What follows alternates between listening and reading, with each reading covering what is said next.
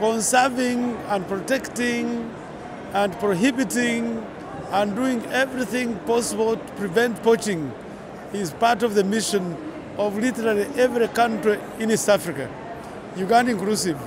We have over 1,000 plus rangers trained militarily, equipped with military equipment and communication systems clearly targeted to preserve animals in their natural habitat.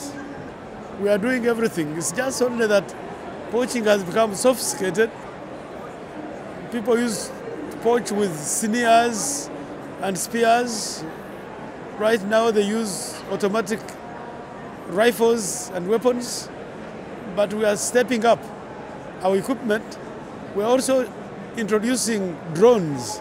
You can observe without being detected and signal information that would prompt response from the rangers and the police.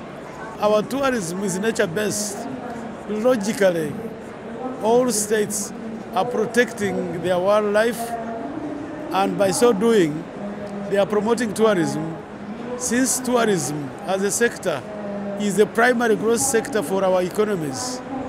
In Uganda, it contributes 10% of GDP. That's how important tourism is.